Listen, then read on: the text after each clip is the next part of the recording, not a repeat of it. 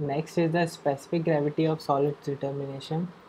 So for this also we use the picnometer method, and the only difference between water content and here is that we take the soil in dry condition, and in the water content determination we took it in the moist condition. So here it is in the dry condition. So specific gravity, as we know, it is given as weight of solid to the weight of an equivalent volume of water. So from, in other words, it can be written as weight of solids to the weight of an equivalent volume of water.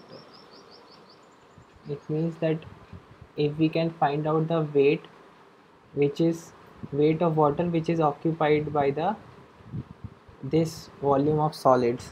So Vs gamma W gives us the weight which is occupied by the volume of solids. In this method we can see if we can find out the water which will replace the uh, volume of solids which is there in this part. So that way we can calculate the specific gravity. So the weight of solids can be easily given as W2 minus W1, because the soil sample is dry. So if we just deduct the weight of container, so we'll get the weight of solids.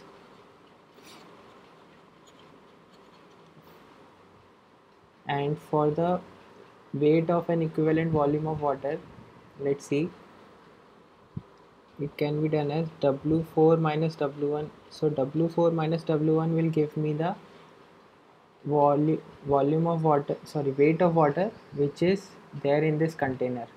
Now I want to find out the weight of water in this part.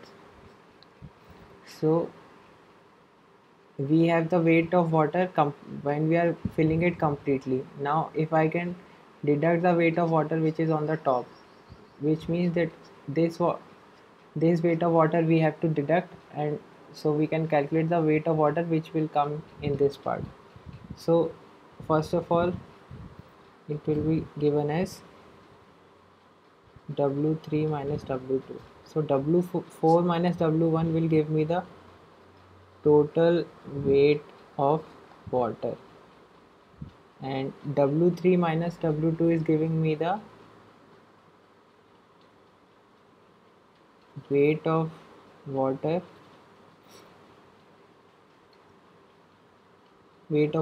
on the top, because if I deduct W2 from W3, so I'll be deducting the soil part.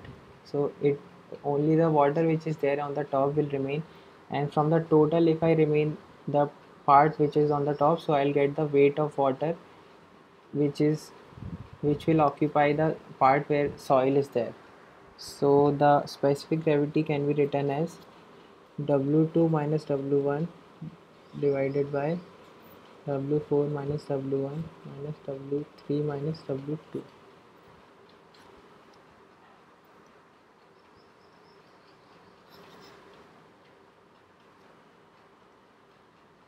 Next is unit weight or density determination. So we normally calculate the bulk unit weight or bulk density, and if we know the water content, so from there we can calculate the dry density by this relation. So we generally calculate the bulk unit weight. There are certain methods, that is core cutter method, water replacement method, sand replacement method, and water balloon method. And the first two we use for cohesive soil, and the other two are generally used for cohesion less soil. So let's see what is the difference between them. First is the core cutter method. So this is used for the cohesive soils, and for this what we do, we take a cylindrical core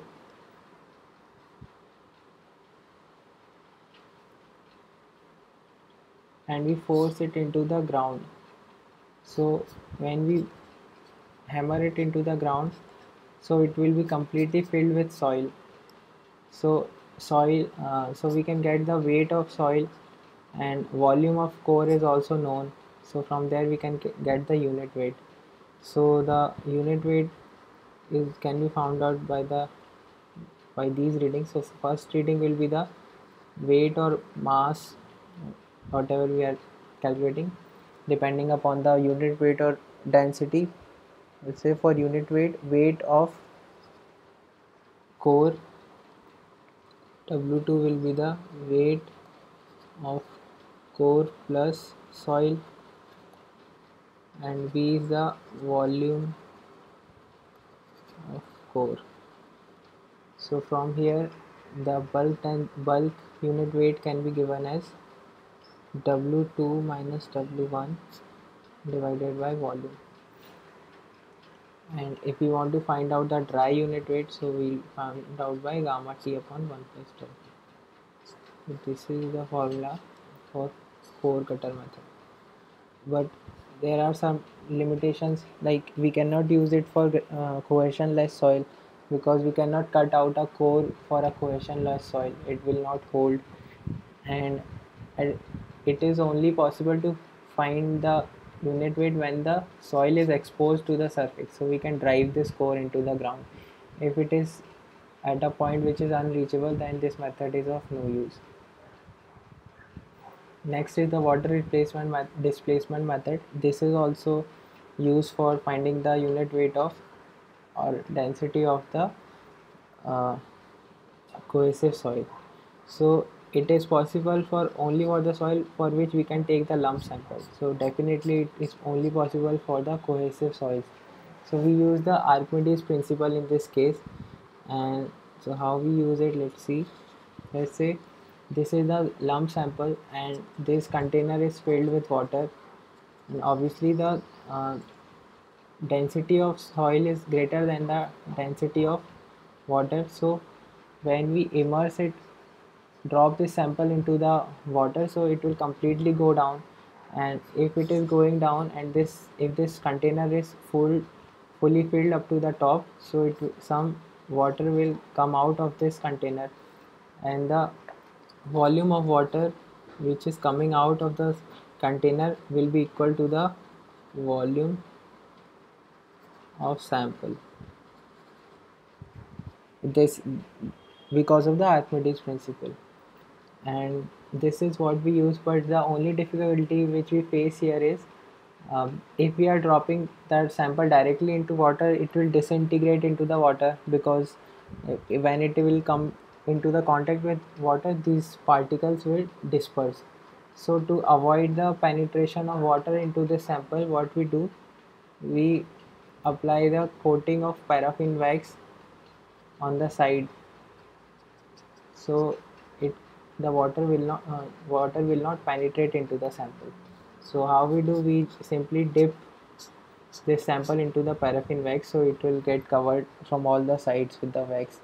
But the problem with this will be, as we are dipping it in paraffin wax, so the volume of the sample will increase, but we want to know the volume of just of the soil sample, but it is containing the volume of this wax also, so we need to deduct the volume of wax. So the equation will come down to that volume of soil will be equal to volume of water, which is volume of water displaced minus volume of wax.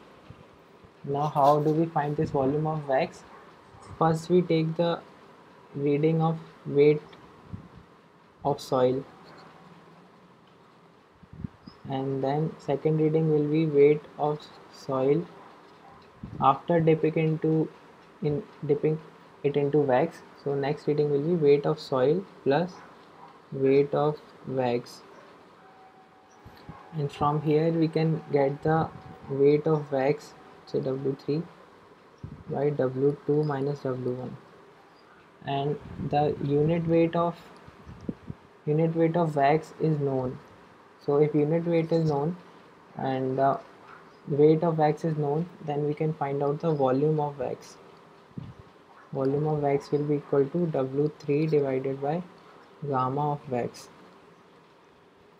And so from using this equation we can calculate the volume of soil, volume of water minus W3 upon gamma wax. And if we have volume of soil and weight of soil also we have calculated, so gamma T can be calculated with W1 divided by volume of soil, and same procedure for the other things. So all the methods are differing in the calculation of the volume. Depending upon the soil we have to change the methods for calculating the volume of the sample. Other things are remaining same. Next is sand replacement method. It is used for cohesionless soil for which we cannot cut the core or we cannot take the lump sample also. So in this method what we do,